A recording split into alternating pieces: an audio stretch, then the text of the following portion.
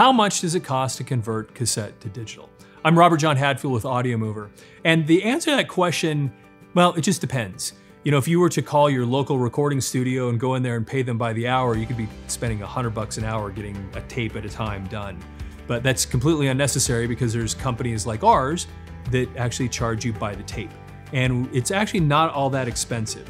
And so if you go to audiomover.com and start an order there, you'll see that where you send them to us. We do a per tape price, and it's probably a little less than you think it is.